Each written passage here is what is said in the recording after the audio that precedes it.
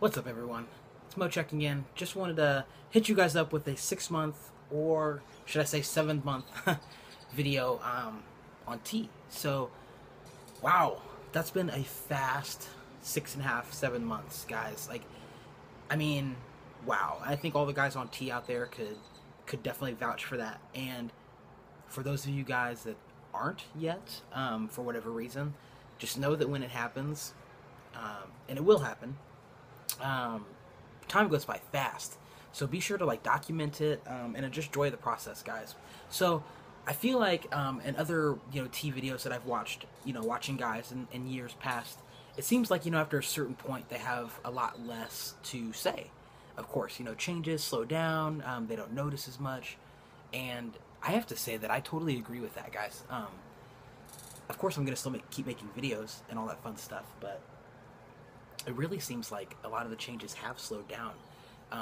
But I'll update you on what I can, that's for sure. So, first thing I want to bring up, acne. That's a little bit of a newer development. I think some of it has to do with the hike that I just came from that, had me out in the, you know, outside with a lot of sweat and all that buildup on my face without access to a whole lot of water. I think I made it worse, but I've definitely got some acne on the cheeks here. That's really it. It's not anywhere else. It's not on my chest, shoulders, back, nothing. So, I mean, I'll take it. It's really not that bad. And I've also been a little lazy with my face washing regimen, so that's probably an issue as well. But like I said, I'll take it. So another change, and I think, by the way, sorry, that's due to oil on my face. I never had oily skin, or acne skin. But I think that has something, obviously has a lot to do with it, and that's something that's definitely new, is all the oil that I feel. Like, at the end of the day, like, it's just disgusting. It's, wow, I've never had that before. So the next thing is hair. That's, that's something I've probably been reporting on the whole time, but it's just gotten more. I think that's what, once you get to a certain point, I think that's what a lot of changes on T become. Just more of what you already have experienced. It's real fun and exciting that first month, 2, 3 months on T, but then from then on, it almost just seems like those changes that have already happened just continue to magnify and increase, and that's definitely what I'm seeing. So definitely increased leg hair, arm hair, facial hair, whatever. It's thickening. That's something that my partner is noticing more than I am. But sorry for the cat. But it's definitely happening, and I'll take it. Doesn't bother me. Voice dropping. That's happening slowly but surely. I can always tell like a drop is coming because my voice will squeak for a little bit, and then it drops again, and then it's normal for a minute, then it squeaks again, and then it drops again. So I think I kind of just went through one of those phases, and right now things are pretty stable, not squeaking or cracking my voice as much as I was just a few weeks ago. So I expect for it to continue to drop. I like the way that it sounds now. It doesn't bother me. I think it sounds fine. Other people are starting to notice that it's dropping as well, so it's definitely making its way down. Gosh, I think probably the last thing I want to bring up is my neck. I think it's something that I brought up before, but wow. I mean, before I started filming this, I kind of set the camera up and was, getting the angle right, getting the lighting from the window right, and I was just like looking at myself. I was like, holy crap! Like this is just, it's so, like, my neck has gotten so much bigger. And speaking of my neck getting bigger. This is a question I wanted to pose to you guys, and you can message me or comment, whatever makes you more comfortable. I have started snoring. I did not used to snore. My partner's complaining about it. No, she's fine. I don't know if I'm snoring all the time, but it's just kind of interesting, and I don't know if it has anything to do with my neck.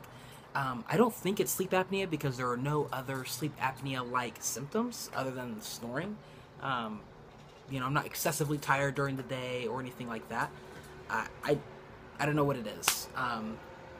Yeah, so anyone experience that, or, I don't know. I have a doctor's appointment soon. Of course, I'll take it to a medical professional.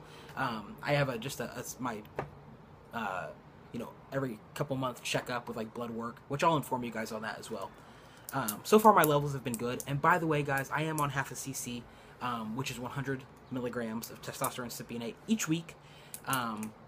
So that's a pretty normal dose from what I've heard. So I think the last thing I wanted to bring up, let's see, probably family stuff. So there's still some people that I need to tell. But I will say that so far, the people that I have told, whether friends, family, whatever, have been really cool.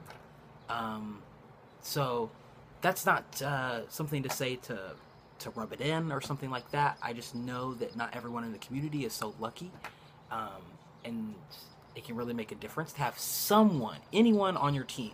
And like I said, the reason I bring this up is to just remind everyone that's watching this that is part of the trans community, and even people who aren't a part, to be available, to be open. So, if any of you guys need to talk or need support, feel free to message me at any time, or comment, whatever. And for those of you that are allies to the community, try to be open-minded, continue to be open-minded, and understanding, of course. And I kind of just say that in the midst to knowing that some people's families aren't open, and to, you're seeing a lot of these bills being proposed, if you're from the U.S. watching this, that are like discriminatory towards the entire LGBT community.